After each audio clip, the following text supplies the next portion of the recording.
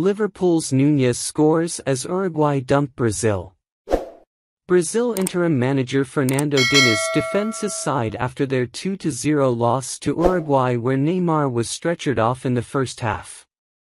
Darwin Nunez and Nicolas de la Cruz scored to give Uruguay a 2-0 win over Brazil in their 2026 World Cup qualifier on Tuesday as Neymar was forced off late in the first half after suffering what appeared to be a serious knee injury.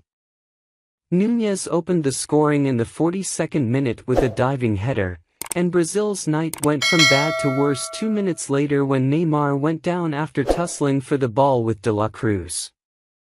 Visibly distressed, Neymar left the pitch on a stretcher after receiving treatment for several minutes.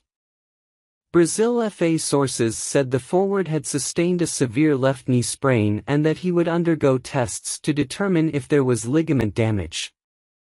De la Cruz extended the hosts' lead with a close-range effort in the 77th minute, with Nunez providing the assist.